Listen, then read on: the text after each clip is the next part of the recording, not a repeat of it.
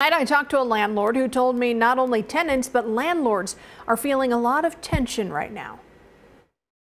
I own and manage 10 rentals. Scott Miller has been a landlord for years. I live in Las Vegas. But his properties are across the border in Bullhead City.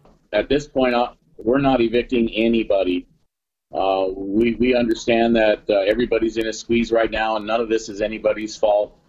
And we think it makes a lot of sense for landlords to be compassionate. He's not collecting rent. I asked him about the governor's directive to funnel $40 million directly to landlords. The rental supply chain needs relief, and I think direct payments to the landlord is the best way to do it. It's also a way, he told me, to protect the property. If you evict tenants and it's for no cause of their own, chances are they're going to damage the house. They're going to leave it a mess, and that's thousands and thousands of dollars to repair and a lot of extra time before you can actually re-rent the house again. The smell was unbearable.